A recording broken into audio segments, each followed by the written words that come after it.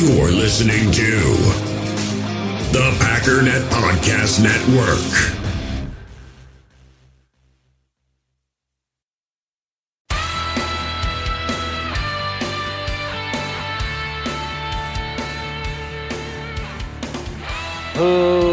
Ladies and gentlemen, welcome once again to the Packernet Podcast. I am your host and resident panelist, as always, Ryan-Schlipp. Check us out online, packernet.com. Find me on Twitter, pack_daddy. Well, happy Thursday, everyone. I need to check every day before I do that, because I'm wrong about, 42% of the time, somewhere in there? Give or take. I figure if I'm going to call myself dumb, I might as well do something real smart, like be like 42%. Was it impressive when I did? Okay. Well, anyways, I got actually a decent amount of stuff on the docket, and I don't even think we can get to all of it. So, plus, starting about, exactly 17 minutes late. So, let's get started with a little bit of news and notes from the NFL. Nothing super interesting, but Jadeveon Clowney is going to the Browns. I tend to think bust might be a little unfair, but not much. I've said numerous times on this podcast how Jadeveon was like the greatest prospect I've ever seen, largely because of the whole highlight reel thing, but legitimately, I mean, he's up there with some of the highest expectations of a draft pick. They're pretty high. I mean, you knew about the name Jadeveon Clowney when he came out of high school. I mean, it's similar to like Trevor Lawrence, but obviously not a quarterback. Todd Gurley was kind of similar. I remember hearing about Todd Gurley in high school. And I don't even hardly watch college, and I wasn't into the draft as much, but you still heard the name, like, dude, there's this guy, dude, it's crazy. And that's what it was for Trevor Lawrence. Like, he came into college, and it's like, this guy's going to be one of the greatest pros in history. Like, dude, he hasn't, like, I don't even know what team he's playing for yet in college. But I remember Jadeveon got into the pros, and you just expect him to be the best pass rusher in football, and he just wasn't that good. Then even when he kind of came into his own, the whole thing was like, he's really good against the run. It's decent as a pass rusher, but I mean, he has never had 10 sacks, even by PFF standards. And again, PFF calls half sacks full sacks. I don't even know what his, let's look at his official numbers because I'm interested. I wonder if he even hit 9 officially. Well, that's weird. He got more credit on his official stats than PFF gave him. Whatever. I guess some of those half sacks, they just say, nah, you're not getting that one. So officially, he got to 9.5. So he's never gotten to 10 officially or PFF-ally ever. Which, again, sacks are not the most important thing in the world. But if you're a very, very good pass rusher, you're probably going to get there, right? It doesn't paint the full picture. There are some football players, Preston has gotten there. Like, I think the last 2 years in a row, and he's not that great. It looks like at his best as a pass rusher, he was around 12%. I mean, as far as his pass rush grade, his best year was 2018, 78 overall. Again, run defense, pretty solid. Starting in about 2015, if you remove 2019, he's been very, very good against the run. Actually, I didn't even have that in the right order. Let me try that again. The last 2 years, so you have to remove 2019 and 2020. So really, it's been from 2015 to 2018, he was very good against the run. 2019, he went back down to the 70s as a run defense grade. So good, not great. And then this past year was 69.9 and a 69.6 pass rush grade. So, I mean, he wasn't even, good for Tennessee. He was on the cusp, and technically his overall grade was a 75, but he was aided by an 80 coverage grade, which give me a break. I'm not going to say anything bad about this flavor of Monster because I'm holding out hope that I'm going to get a sponsorship. But if I ever switch, I'm going to tell you that this is not my favorite. Blaine, I'm going to go ahead and disagree with you. I mean, it's not bad, but it has a taste very similar to something else that's disgusting. And once that gets in my mind, it's like I can't. I've said too much already, but it reminds me of something that's not great. And it's like, okay, I need to get that out of my head or I can't finish this can. We'll see how it goes. Monster, it's your move. But yeah, man, he's got 32 sacks in 7 years. 4.5 sacks a year. I mean, he's not good. So part of the reason I bring this up is because he's been like the prize of free agency like every year for 3 years now, right? Seattle got him and it's like, dude, it's crazy. And it's like, yeah, let's calm down a little bit. But yeah, I mean, he'll probably help. And then he was just kind of meh 4 sacks, 58 pressures on 482 attempts, which is right at 12%. And his worst run defense year since his rookie year. But, something. Then he's a free agent again, and, everybody's free. Dude, Tennessee might get Clowney, man. It's yeah, you need him because you need something that isn't just putrid. But again, let's calm down a little bit. And then Cleveland, again, is in the same boat where it's dude, we need somebody across from Myles Garrett bad. And then again, they get Clowney, and it's dude, Clowney and Myles Garrett, it's going to be crazy. So, it's an upgrade. Not saying he's the worst in history, but I honestly don't know 100% that he's going to be better than what Olivier Vernon gave you. I don't know that 100%. He didn't even play a full season last year, and he had 3 games he graded in the 70s, none in the 80s or 90s. Every other game was 60s. 1, 2, 3, 4, 5 games in the 60s. So he was never very good, and whatever his peak was, it's over. So the other thing that I found funny is he said something to the effect of, I can be Defensive Player of the Year if I can play the whole year healthy.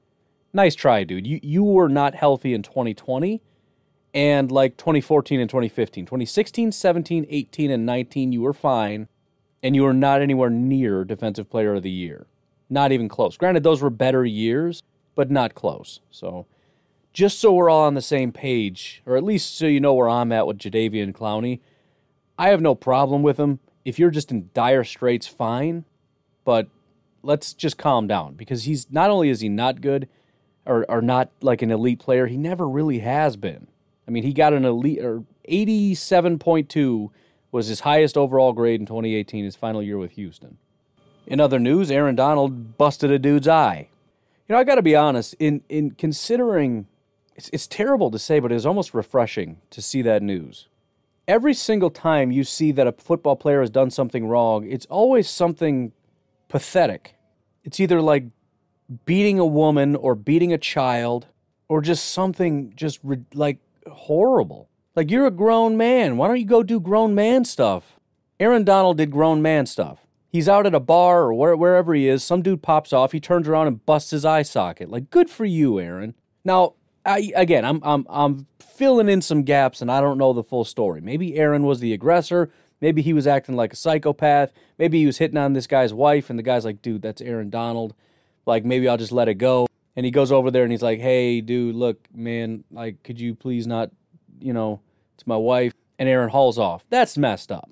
That's not grown man stuff. But, it's football players used to get in trouble because they go out to the bar and do grown man stuff. Now they do, pathetic. I can't even, I try to put, an insulting thing on it, but then I'm just being insulting. I can't say it's women stuff, because obviously women don't do that stuff. But I'm trying to be insulting. And I can't say little kid stuff, because kids don't beat women and children. And, well, kids sometimes fight other kids, but that's fine. I don't know. It's pathetic is what it is. Spoiled rich people with just no control of their emotions. They're soft is what they are. So I don't know, man. If he's going to get a fine, I hope, I'm really, really hoping. According to this, there was an incident after he bumped into him. I've always heard that one of the things when you're a big guy is there's certain people that just in their DNA is, I'm going to go after him. They just walk into a bar or a whatever, and they're going to pop off to the biggest guy in that room just because. It's the curse of just being a big dude. It happens. You see it happen to MMA fighters and stuff. Some dude just starts running their mouth, and it's what is in your brain that makes you think that that's a good idea? But again, it's still just grown man stuff. All right, ding dong brain, get out of my face. That was my alarm clock. It's over something stupid, and yeah, you got to be able to walk away, and it's gonna hurt your career. It's gonna cost you a lot of money. It's gonna cast a dark shadow and all this stuff, and your family's name and the whole thing. Try to be cool about it. But again, it's just kind of refreshing for me. And I know that's messed up, and I shouldn't say that, but as bad as things are, as bad as everything is, to have a dude that, as far as I know, doesn't have any blemishes on his record, and the only time he's going to bow up and do what he can do, which, by the way, let's be completely honest, gentlemen, ladies, I don't know if you can identify with this, but any guy that says he can't, if you ask your husband if he's sitting next to you if this is true and he says no, he's lying.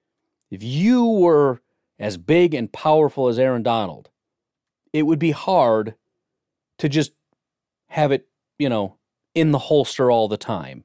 There would be just this constant temptation. Like somebody looks at you wrong and it's like, I know for a fact I could destroy you, but I won't. Somebody says something. It's like, I could just so easily make an example of you and it would feel amazing, but I won't. I'm just going to take a verbal beating and walk away, tail between my legs, because I don't want to get in trouble for killing a guy. So yeah, man, I mean, you bump into somebody, he's going to run his mouth about watch where you're walking, punk. And it's like, you know what?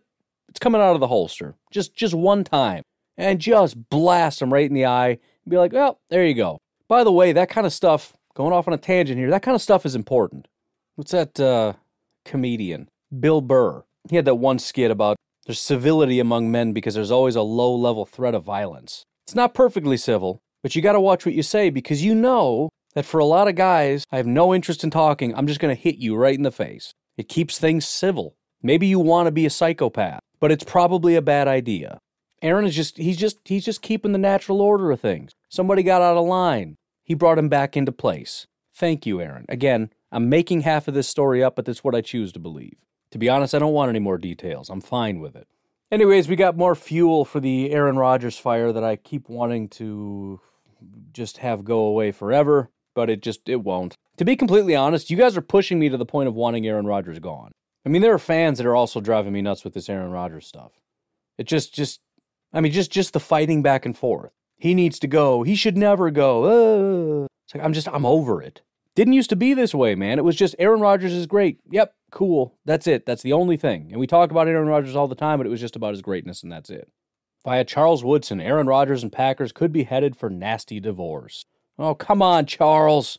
Anyways, here's a snippet, and it's like somebody made a little highlight video, so there's background music and some other stupid stuff, but I'm just going to play it as it is because I don't feel like finding the whole clip and then finding the part of the clip because they already did that for me, so you're just going to have to tolerate the music, but let me just play this through for you. The Packers, of course, are going to say, oh, we're going to take the best player available, and, this wasn't about looking to the future. Well, it is looking to the future. I think it could be one of those situations where it gets nasty at some point somehow in the back and forth between, the Packers and Aaron's agents, and then, before you know it, somehow the thing gets blown up. So, I certainly hope that doesn't happen. But, where there's smoke, there's fire. All right, so here we go, right? Same old thing all over again. So, look, we'll take it section by section, and then we'll get out of here. He starts off with, the Packers, of course, were going to say, we're not going to, we're just taking the best player available. It wasn't about looking to the future, but this is looking to the future. Charles is right. But to be fair, both things can be true. Every draft pick is about the future. And I do think the Packers are maybe downplaying a little bit their interest in a quarterback for the future. I've said it before, and I'm going to say it again. If quarterback was of zero interest, if Pat Mahomes was our quarterback, they would not have traded up for Jordan Love. Absolutely not. I don't believe that for a second. I think we overplay our hand. We either overplay or underplay. Because, again, everything has to be completely black or white. Either it's 100% best player available, or we're only looking at need. Usually during draft season, fans are just looking at need, and they don't care about best player available. But then you have the best player available purists coming in saying, just so you guys know, it has nothing to do with need. It's everything about best player available. Both of those are nonsense. First of all, it's not a linear board where you just take the guy at the top of the board. If that was the case, what's the point in trading up? There's always going to be a top of the board. Secondly, everything is tiered, so that changes things a little bit. But even so, if you have no interest in a quarterback, there's no reason to trade up. It doesn't make any sense. You don't have to take every player on the top of your board. You know how many times the Packers probably had linebackers and running backs on the top of their board and didn't take them? Because it's just not a good positional value. By the way, that's exactly when you start trading back. When you look at it and say we are at a new tier, right? So you look at this, let's say there's the top tier, which are usually gone in the first 10 picks or whatever. Then you got the next tier, which are like the legit first-round picks. If you're at the back of the first, they may be gone by like pick 24. Or let's say they go by pick 27, right? They're gone. We tried to trade up to get that last guy that's a really stellar first-round pick. Now they're all gone. So now we're in the third tier, and there's like 15 guys left. Let's just trade back. Granted, some are a little bit higher in this tier than others, but let's get some extra value. We're still going to be within range. I mean, we got 13 guys left. It's our pick right now. We could trade back 10 spots and we're guaranteed a guy in this exact same tier, and pick up a third or a fourth or something. So I halfway agree. Charles is painting it out to be that they're lying. I do think that they're massively exaggerating. Every time they come to the podium, they basically downplay it, especially since Rodgers won MVP. Then they became extremely, because again, they knew he's not going anywhere soon. Like he's certainly not going anywhere this year. And so they're much less certain about Jordan Love taking over, possibly ever, right? They saw a year of Jordan Love in which I don't believe, were super impressed. And they saw MVP Rodgers. So it's like, But when they made that pick, of course it was about the future, like every pick is, but specifically, this is about the quarterback future. And the Packers alluding to the fact that it's not is lying. He goes on to say, I know that Rodgers had to be thinking, bring me someone in here that's going to help me immediately, not somebody that's to sit behind me for the next 2 years or 3 years or whatever it is. So I think he ends up ending his career in another place. One doesn't really lead to the other. It's fine if that's where it goes in his mind. I don't really see it that way. Aaron Rodgers, look, I think he is frustrated. But I think you can be frustrated and get over it and do your job. And I think Rodgers has been very professional about that. He's been very vocal about guys that he wants to stay, and the Packers almost always move on from those guys, right? He lobbied for Jordy, he lobbied for Randall, he liked Jared Cook. I don't remember exactly who, but he lobbies for these guys. And the Packers are like, yeah, that's cool, but no, that's not your job, that's my job, and they move on. And Rodgers is like, I wanted him, but that's the thing. I'm a quarterback, he's the GM. LaFleur is the coach. McCarthy is the coach.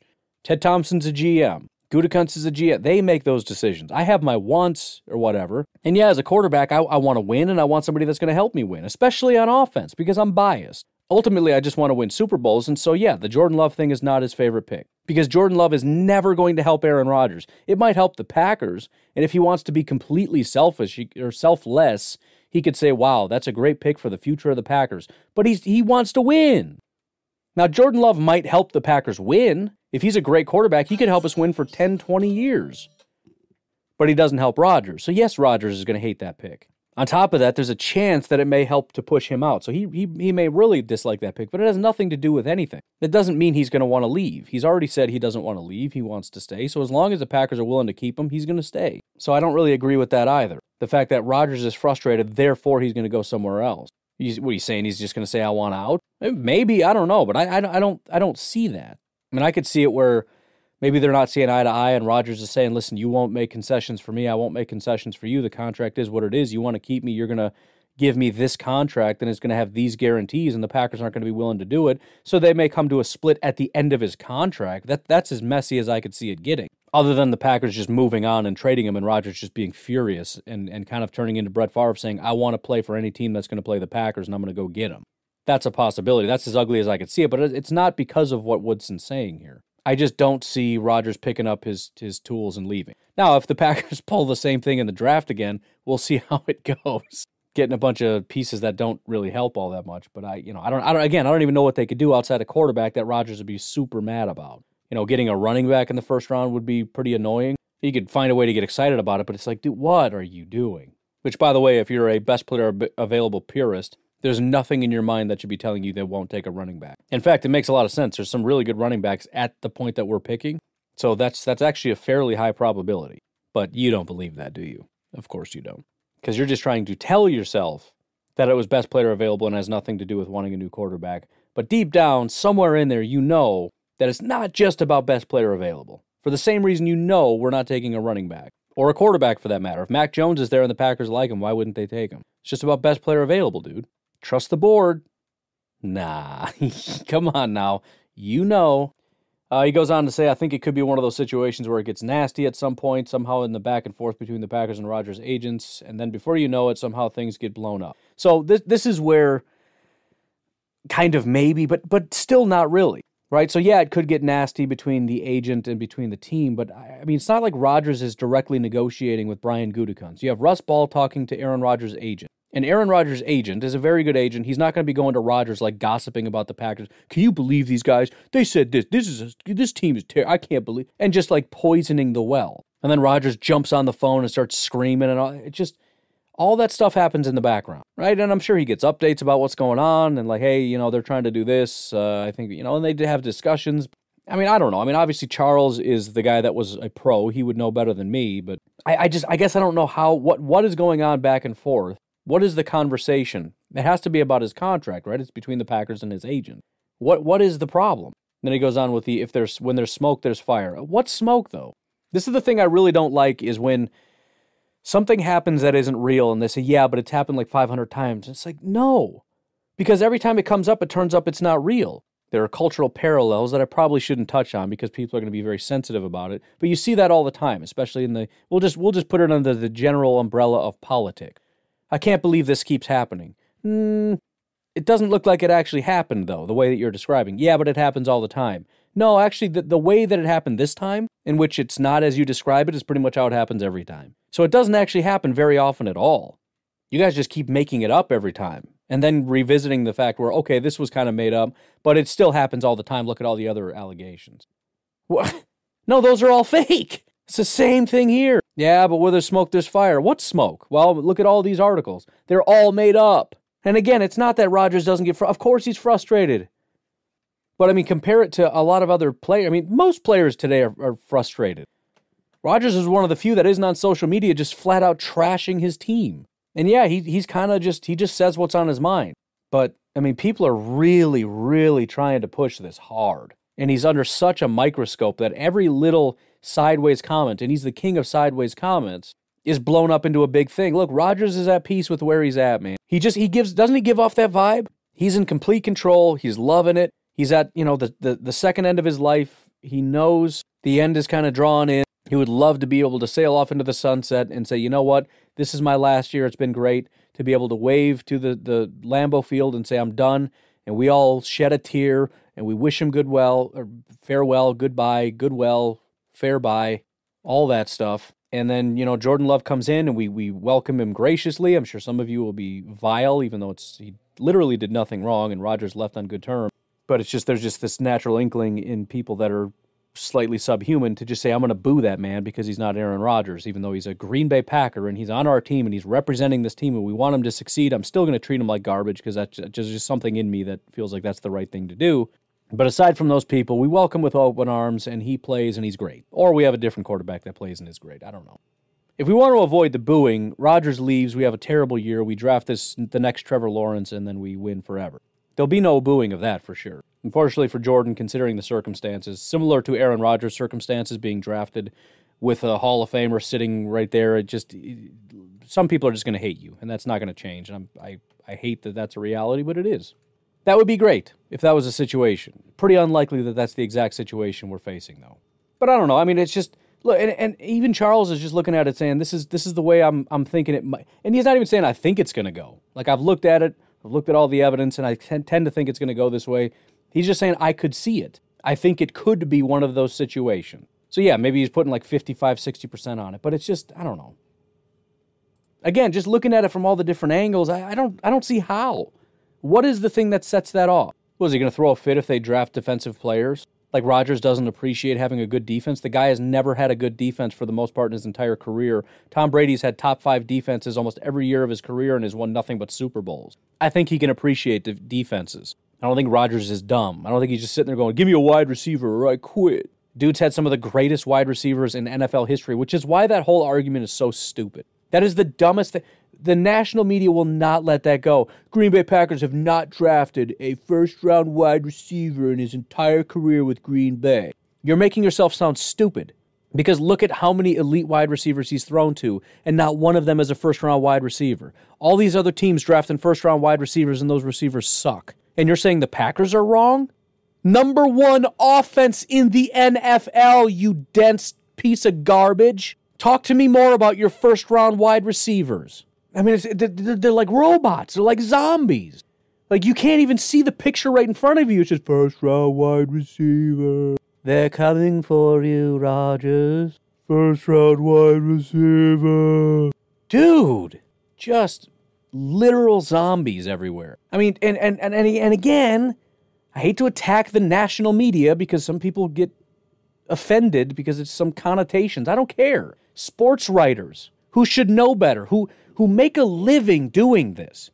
My entire dream, so yeah, I'm a little upset about it. My entire dream is to be able to do football for a living. These guys do football for a living, and they suck at it.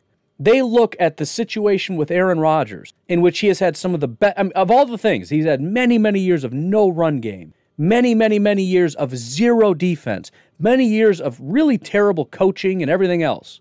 Antiquated systems under Mike McCarthy. So many things he's handcuffed by. One of the very few things he hasn't been handcuffed by, offensive line and wide receiver. Those have been the big, no help from tight ends, running backs, defense as a whole. Special teams has historically been pretty terrible outside of Mason Crosby. All these things you can pick on. One of the few things that has never really been terrible is wide receiver, and all we hear is Rodgers has been so oppressed by not having first-round wide receivers. Has he had good receivers? Oh, yeah, they've been great, but not first round.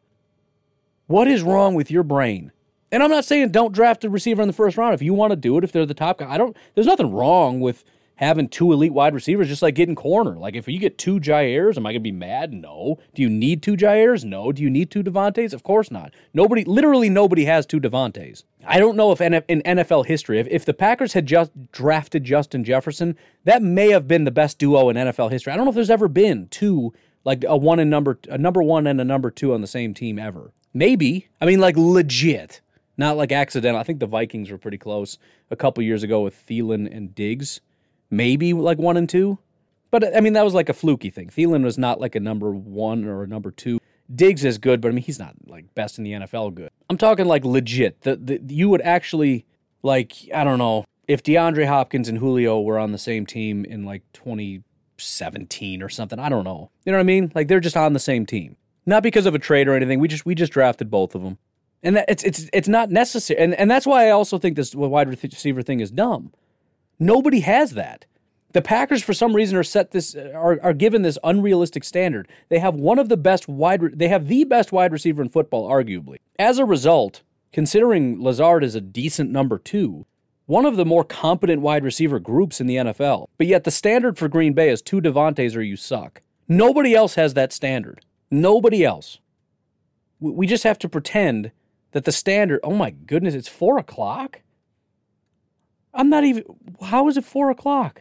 Anyways, whatever. You get the point. It's such a stupid thing. And I'm not mad if you're saying I want a wide receiver. I would love another wide receiver. The Packers want another wide receiver. They wanted to go get Fuller. I'm not attacking you. I just don't understand the general narrative that the Packers suck if they don't get this elite number 2. That is an unfair standard that nobody else is held to, but the Packers, Gutekunst is trashed for it. Because he alone is being held to a standard that nobody else is being held to, and it makes no sense whatsoever. The Raiders are not trashed even a fraction of the amount the Packers are for their wide receivers. They don't even have a number 1. But you know what? They drafted a first-round wide receiver. They've put a lot into wide receiver, and so they get a pass. Which is, again, how stupid is this? If you just try and fail, that's fine. If you succeed and don't try, you suck. Right? Like, we put no effort into it and dominate, and we suck. The Raiders put effort into it, suck, but they're fine because they're trying. They got one of our favorite wide receivers. Plus, if we say that they suck, then we look stupid because they're doing what we tell them to do. They drafted one of the wide receivers we said is going to be one of the greatest. So we can't come back and say that the Raiders are stupid and the Packers are right because then we look like idiots. And the last thing we want to do is let everyone know that we're idiots, even though everyone already knows. But we got to keep up the facade, which, by the way, is why you're getting inaccurate information on ESPN and all that. When I give you PFF grades and all this other stuff and you get mad, like, that's not true. Nobody's saying that. Right, because they don't want you to know that they're stupid. So they're lying to you. We got to take a break. Obviously don't have a lot of time on the other end, but we'll do what we can do. It's going to be one of those days, I guess.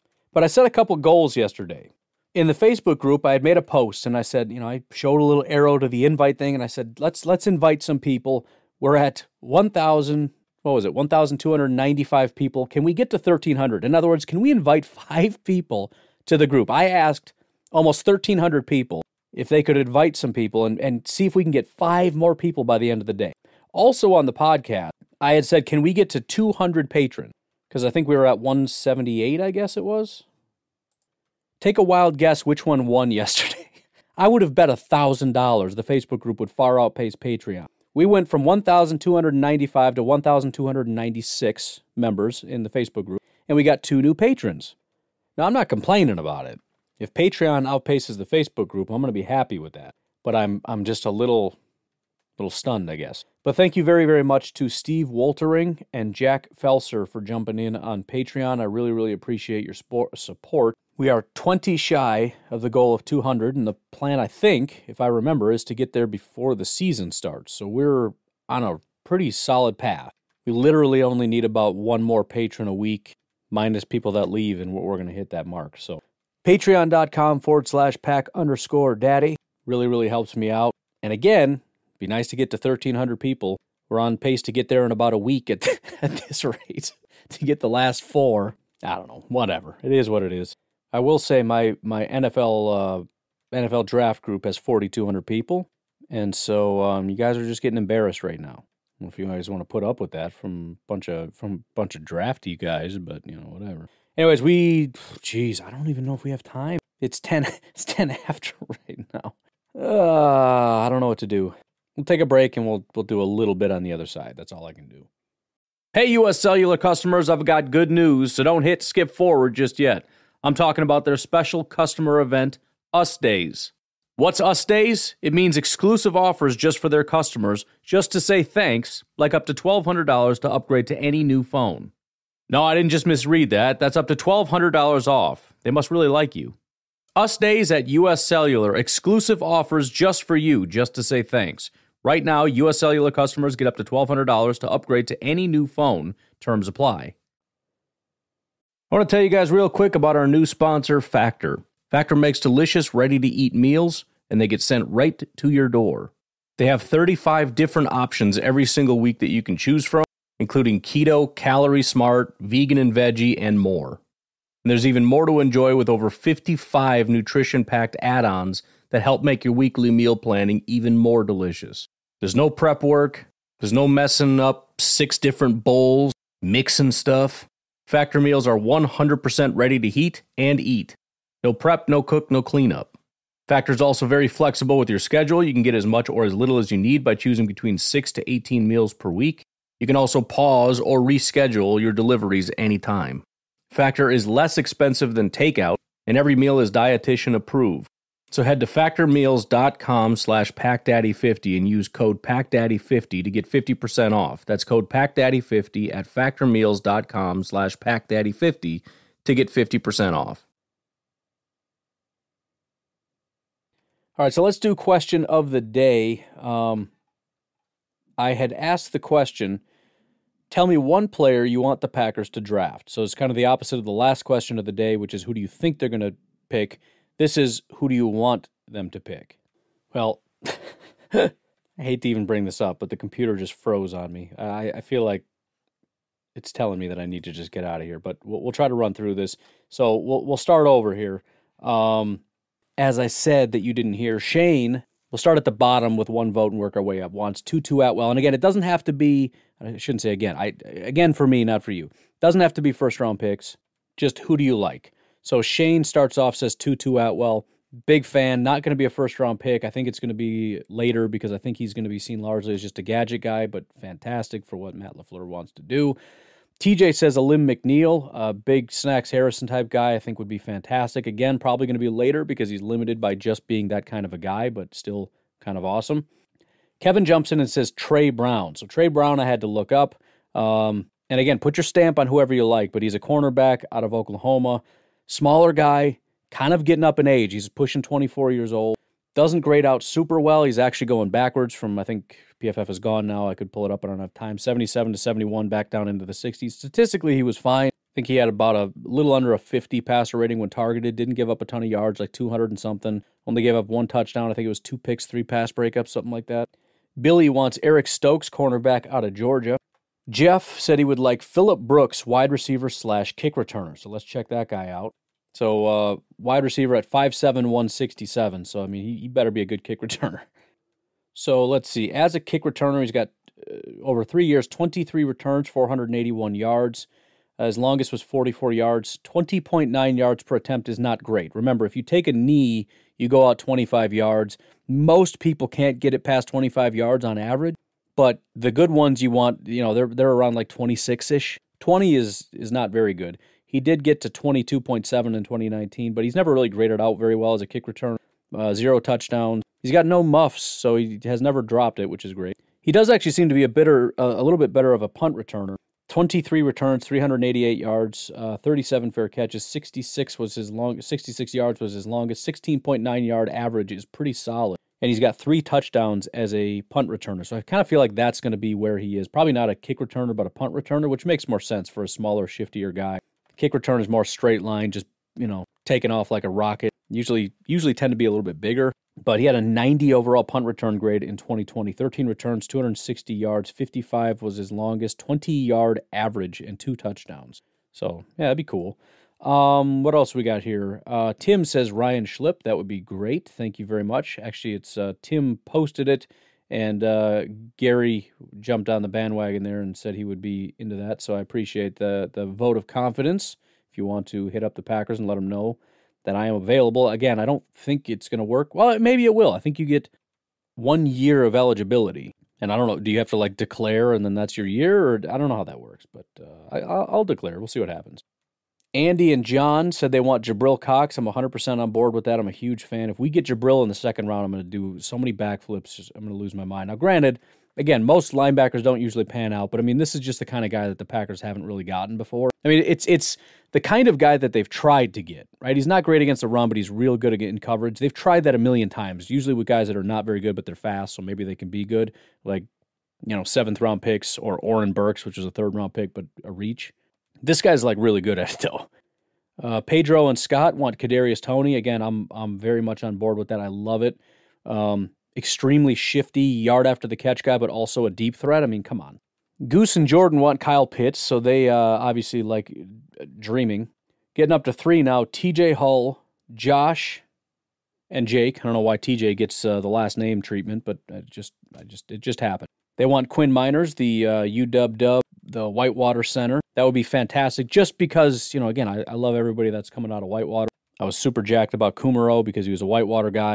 I was the first ever Kumaro bandwagoner. Shouldn't say first ever, but, before the general Kumaro love kind of came out.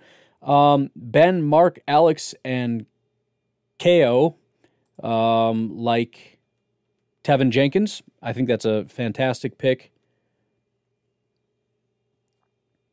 There's a lot of skepticism about Tevin Jenkins, thinking maybe that's not the greatest option, but I would be 100% on board with that. Tyler, Dalton, Daniel, and Daniel, Duffy and Telby. So that's how you get your last name on there. Vote with somebody that has the same first name. They want Penei Sewell, again, dreaming. We got, just to show how serious this is, also 4 votes, Levi, Ben, Chad, and Evan for a quarterback. LOL. Rob, Kurt, Dominic, Joseph, Jonathan, and Derek said that they would like Asante Samuel. Real big on that. I wanted to get real big into Asante Samuel today, but again, we're out of time, so we'll have to save that for tomorrow. There's been a big controversy about his RAS not being at the Packers threshold, et cetera, so I wanted to kind of weigh in on that. But the big winner, and we've got 17 votes here, Kenneth, Ernie, Mike, Cody, Jason, Nick, Dylan, Roger, Quentin, Garrett, Nick, Christopher, with 2 Fs, Brandon, Jude, Corey, Eric, and Andy all want Rashad Bateman. Now that's sort of, I think Rashad Bateman is that one guy that you're thinking, he's too good for us. In other words, he should be gone. But if we can get him, that'd be sweet. Now, it depends on your assessment of Rashad Bateman. There are people in draft Twitter that like him as one of the best. I haven't heard them say this in a long time, especially since Chase's testing has come out. But some people have had Rashad as wide receiver 1. I don't think any of the big wigs out there have done that, but some of the other guys have, some of the, I don't want to say lesser tier because I don't want to be a jerk about it. Maybe they may be just as good or better. I don't know. But the guys that are trying to break in, those guys, some of them have had Rashad Bateman as wide receiver 1. So for that reason, I've kind of said he's kind of probably out of our reach, but if he's there, or if the Packers trade up, and somebody just posted this, and I could absolutely see it happening where there's this big groundswell of Rashad Bateman. And you start hearing the announcer say, I'm surprised Rashad is there. And then the Packers trade up, and it's this has got to be for Rashad Bateman. Fantastic, da-da-da-da-da, and they take somebody else. I think in their example, we took, I'm blanking on names now. Come on. Christian Barmore. That's what I was thinking. Speaking of, one of the most interesting things about this whole exercise, in my opinion, there's very little overlap between who I think the Packers are going to take and who I want the Packers to take. Now, granted, maybe not the exact same voters. I mean, we've got, again, almost 1,300 people in the group, and we've got, 50 people voted? But Christian Barmore was by far the number one vote, and he didn't get a single vote on here. Nobody said they want Barmore the most. Same goes for Greg Newsome. He was very high on the list. Nobody voted for Greg Newsome. Asante Samuel would be about the only kind of overlap. I mean, there's overlap. I mean, Tevin Jenkins and those guys had gotten votes, but it's pretty interesting. So it really goes to what he was saying. If we trade up, and it's Rashad Bateman territory, and everybody thinks it's Rashad Bateman, and we end up taking Christian Barmore, Packer fans are probably going to be real mad. But I can't imagine they'd be super mad. I mean, that's still exciting. But anyways, I really got to get out of here very, very late, and I also don't want this to freeze/crash on me again. So you folks have yourselves a fantastic Thursday. I will talk to you tomorrow. Have a good one. Bye-bye.